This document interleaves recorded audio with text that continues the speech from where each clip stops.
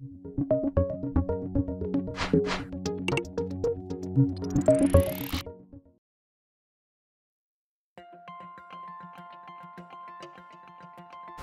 may think that a theory of change sounds quite similar to the logical framework approach.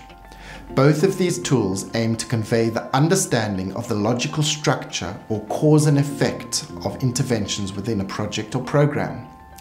When we use the logical framework approach, however, we're mostly thinking about the structure of the project, and that's a linear structure. We can say, based on the logical framework, that we expect if we do A, B, and C, those could be the project outputs, for example, then we will get result D, the project outcome.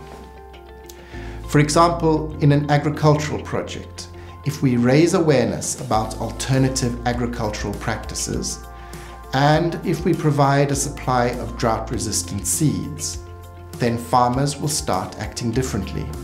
But a theory of change aims to go beyond that cause and effect structure. It's not just if we do A, B, and C, we'll get result D. But if we do A, B, and C, we'll get result D because.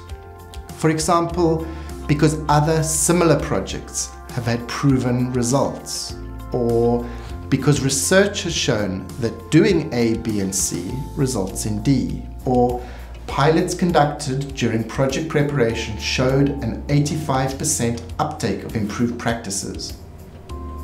In other words, the theory of change focuses not just on what we expect to happen, but why we think we'll get those results.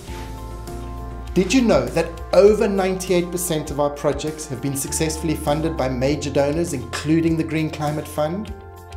Head to our website to learn more about how we can help your project get funded.